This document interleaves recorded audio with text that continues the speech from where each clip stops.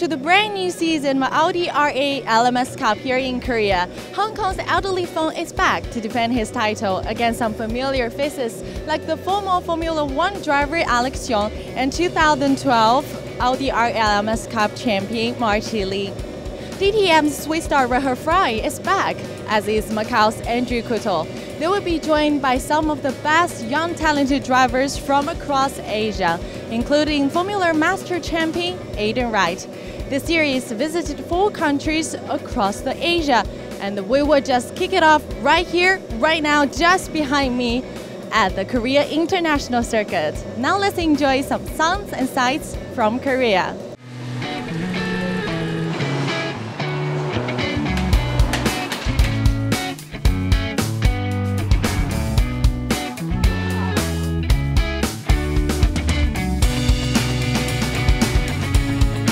Welcome to Korea. My name is KOU. My team name Audi Korea team. Oh, 필승 Korea! Woo! Marty Li won the very first Audi R8 LMS Cup in 2012, and last year's season was even closer with a nail-biting finish in Macau. Let's take a closer look at who came out on top and how. The 2013 Audi R8 LMS Cup came down to a battle between 2 drivers with contrasting seasons. Coming into the season finale in Macau, Alex Yoong had won 5 of the 10 races, with no other driver winning more than 2. But a false start penalty in Ordos, coupled with a crash in qualifying in Korea, saw the ex-F1 veteran experience both highs and lows. Meanwhile, young Hong Kong driver Adley Fong had been the model of consistency. 6 consecutive podium finishes to start the season and never out of the top 5 places the rest of the way. Young had more points in the bag after wins in Zhuhai, Ordos and Shanghai, plus a double victory on home soil in Malaysia. This move on Sun Jung in the penultimate race of the season saw Adley Fong score enough points to keep the championship alive, extending the series into the final race of the year. But then, this happened. Here comes Alex Yoong. Oh, I just kissed the barrier. Oh my word, that looks very nasty indeed. Young needed just 1 point to win the title, but the crash in qualifying meant he was unable to line up for the race. That left Adley Fong needing to beat everyone but the guest drivers in round 11, and it was looking good for him early on as he lay 3rd behind guest drivers Eduardo Mortara and Andre Couto. But after Marty Li went inside Frankie Chung with this move, he had a few laps to attack Fong, with Adley knowing that if he conceded 3rd place, the title would go to Alex Yoong. But Fong held on. Mortara crossed the line in 1st to take the win, Couto came round for 2nd, and Fong kept Li at bay to take 3rd place, and with it the title by a mere 2 points. An incredible end to a fantastic season and a storybook ending for the young driver from Hong Kong. Joining Adley and Alex again this year will be Marty Li, 3rd last year with 2 race wins and champion in 2012. Swiss DTM driver Rahul Fry won in Shanghai last year, but this year will be her first full season in the Cup, and she's keen to take on the boys. Frankie Chung was 5th overall last year and is one of China's most experienced drivers. He's sure to be challenging at the top. And Macau's Andre Couto has previously been a guest driver, including a win last year in Zhuhai. He joins for the full season this year.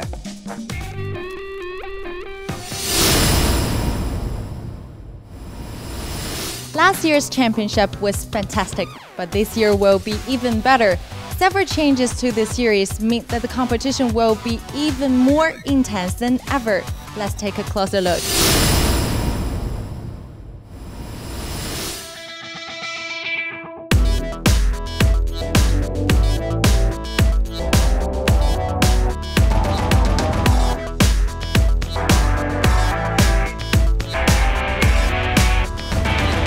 We got the biggest change is the push-to-pass system.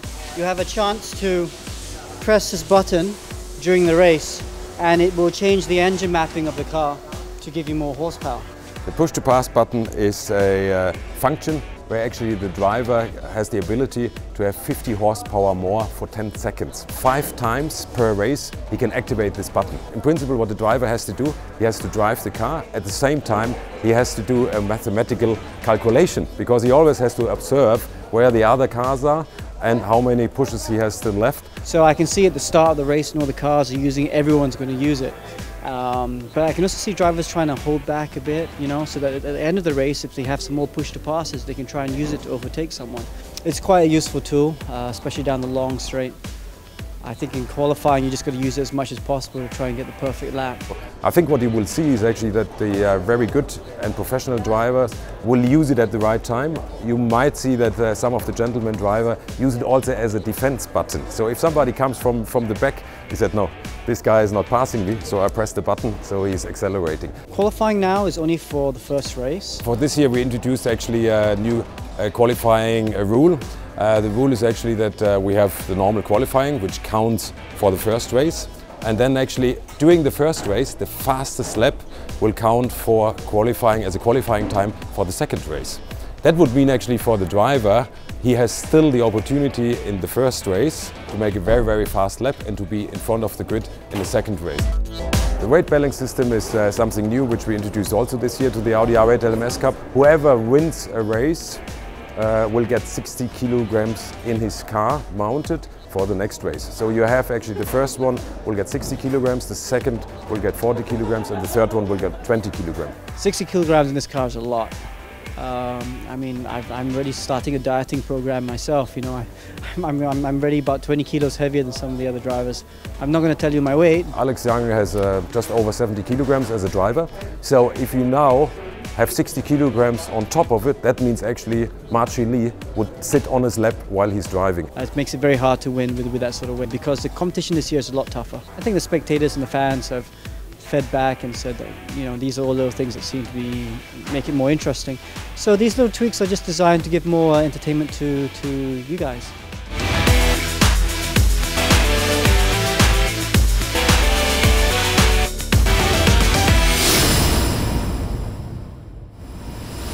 It seems that the push-to-pass function could really blow the series wide open. Let's go and check out all the action from the first race of the season. So we start the season under dry conditions here at the Korea International Circuit. It's 5.6 kilometers long, 18 turns, and the most crucial one of the lot is turn 14. As if you get that wrong at the hard braking area, you've only got 4 more turns to get past the leader and win the race.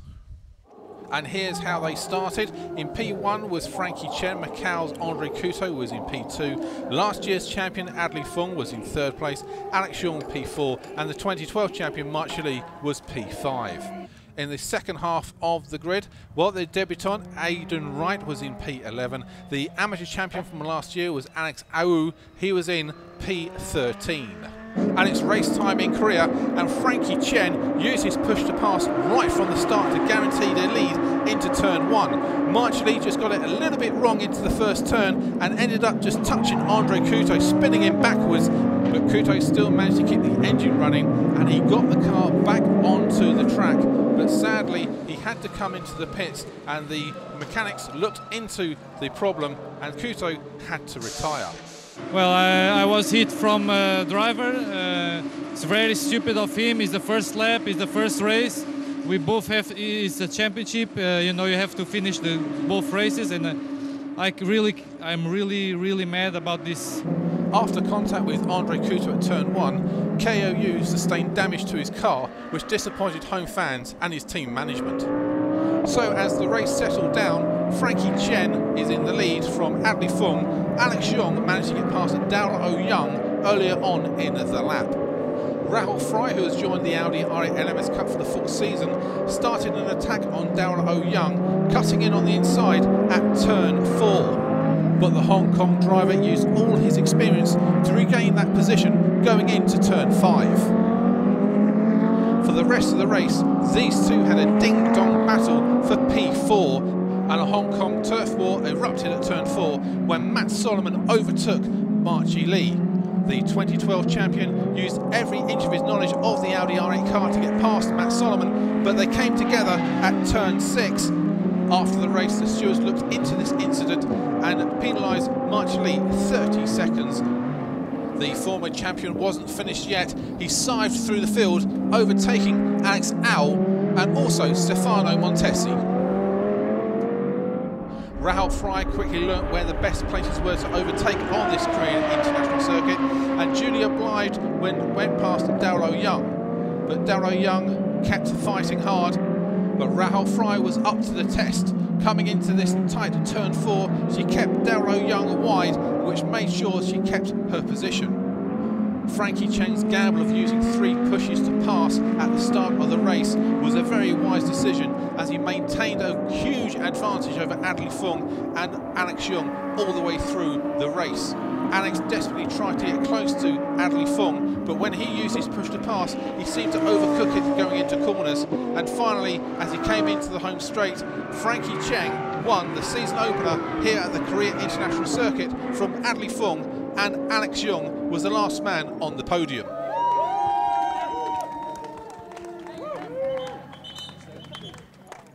Well, we have our new winner, Frankie Chen. Congratulations, Frankie! And talk us through the start. The start was quite eventful, but luckily for myself was quite smooth.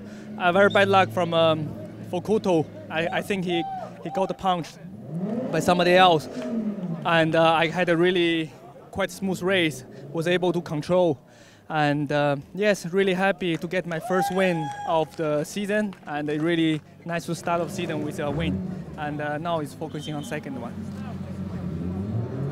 First place would have been nicer, but second place is not bad, especially when Alex had a bit more pace.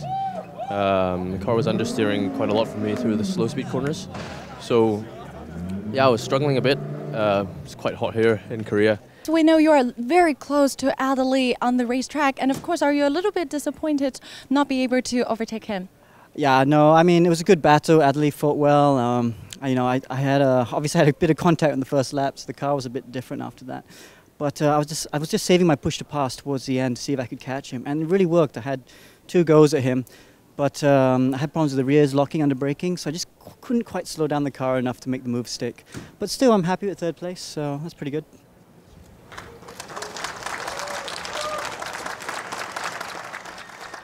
So here's how round 1 was won and lost. Frankie Chen is the first winner of the season from Adli Fung, and Alex Young was the last man on the podium.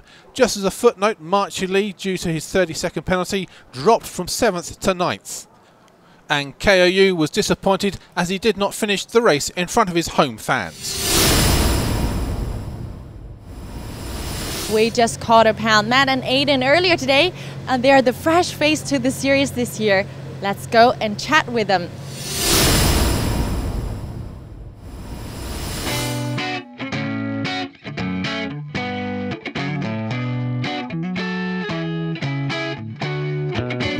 When I was young, I raced go-karts, and I raced a lot in Europe and Asia the first couple of years. And Europe I raced for 2 years, and then the 3rd year I raced in Japan for the whole year. And so through those years, I finished multiple times in the top 10 in Europe, and I won a few races in Japan. So, well, I started racing back in 2004 in go-karts, and that was around Australia. Then I moved over to Europe and raced the European karting scene, and from there it was really finding which sort of circuit event we could race, in Asia, close to Australia. So we decided to race the JK Racing Series, and that really took off in 2011. And then from there it was just racing Formula Masters last year, and I managed to win that, and I'm just going to try and carry that momentum. Matt, as we know, this year you are racing for the Audi Hong Kong team, and last year we have very famous singer and actor Eric Kwok racing for this team, and it seems very hard act to follow. Yeah, I mean, Aaron did a great job last year. I think he finished 3rd in the Amateurs Cup. So that's a very good result for Audi Hong Kong, but for sure this year they want to try and improve on that result and try to win. So they put me in the car and see what I can do. I'm very curious about why you changed from the single-seater cars to the GT cars. Your GT cars are always it's definitely growing in popularity throughout Asia and throughout Europe. It's definitely a more affordable step for anyone looking into motorsport. How will you learn from those more experienced drivers like Alex Young and Andrew Coutu? We've got open data, so that's going to help us in many ways. You know, we can toss data around to see which is better. I can learn their tricks. When you drive on the car, what is your feeling? Excitement. It's a beast to drive. I mean, we've got 560 horsepower. It's just a complete monster to drive, but it's, you know, it's a rush.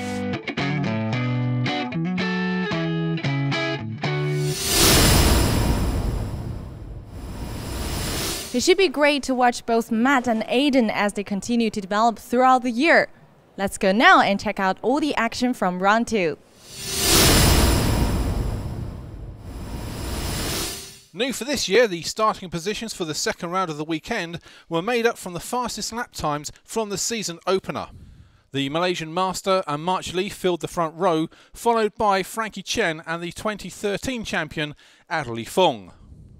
Rahul Fry was P5, then it was Daolo Young, and home favourite KOU had to start at the back of the grid alongside Andre Couto after both drivers were unable to record a lap at full speed after crashing out early in round 1.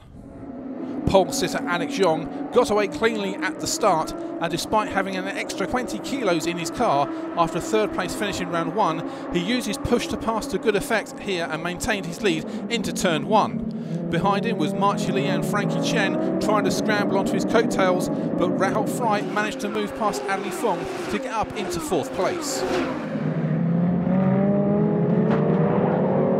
Later on in lap 1, there's some real carnage as Stefano Montesi span out in the race at turn 3.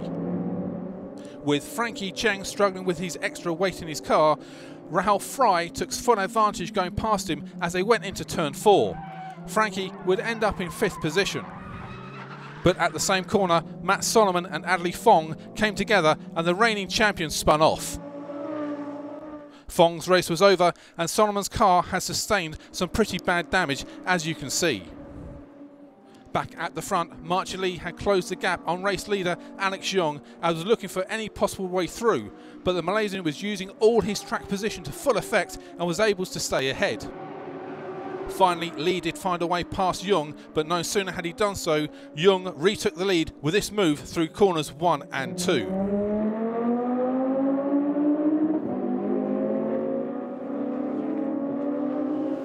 Meanwhile, Rahul Fry in 3rd was watching the boys closely and nearly used this opportunity to follow Alex Young past March Lee, but she was unable to do so.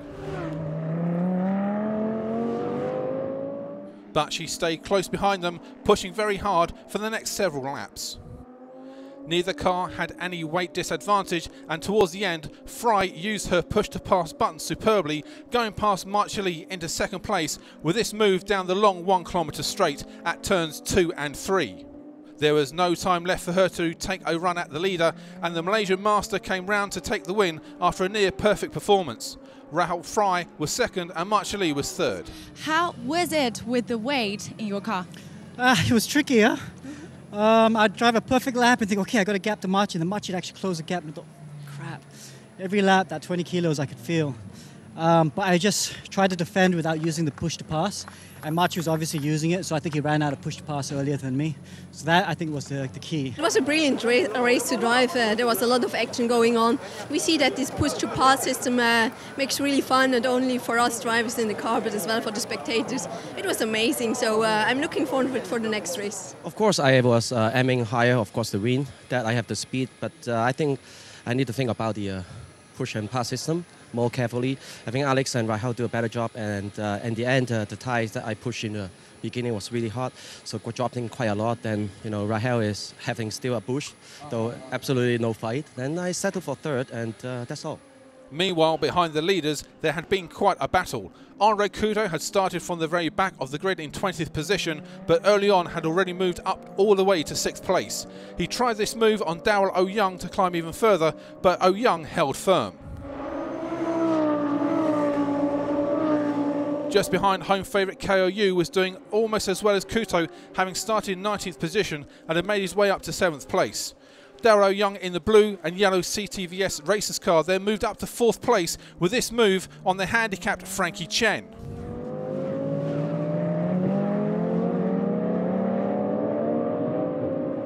And KO went past Couto, and both drivers passed Frankie Chen, who was laboured by his extra 60 kilograms in his car.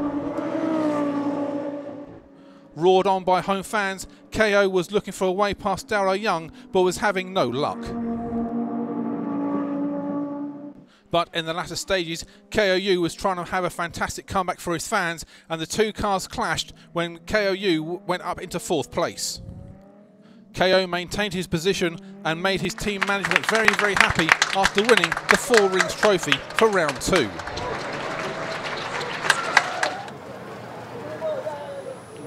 So many people is coming here. It's my friend. Always is fighting. I like is Korea because it's it's the championship P1. Thank you very much. So after a great weekend of racing here at Korea International Circuit, this is how round 2 finished. Alex Young was the winner, and Rahul Fry and March Lee finished 2nd and 3rd, with KOU the home favourite in 4th place, Frankie Chen Saturday's winner in P5, Andre Couto, Alex Au were 6th and 7th, with Jeffrey Lee in 8th place. The second half of the field looks like this. Sung Jin-Zhu was 11th, Jackie Young was 12th, Darrell Young unfortunately was 13th, and Wu Zhu and the rest did not finish. And after the first stop in Korea, this is how it stands in the Drivers' Championship. Alex Young is leading by 4 points from Frankie Chen, Rahul Fry is in 30 points, Adley Fong has 18, and down in 8th place is Matt Solomon, and he gets a 5-place penalty for round 3 in Japan when we next see them here in the Audi R8 LMS Cup. What a fantastic start to the season with the race win for Frankie Chen and Alex Young. A phenomenal comeback performance from KO in front of his home fans. And of course, it's great to have Rahul Fry on the podium as well. The push-to-pass and the weight ballast elements have added lots of excitement to the race, and with just 5 drivers on the podium across 2 races, it looks like this season will be more competitive than ever. But we've got another 5 race weekends throughout the year. We will all be heading to Japan, and hope you can join us, and see you soon. Goodbye.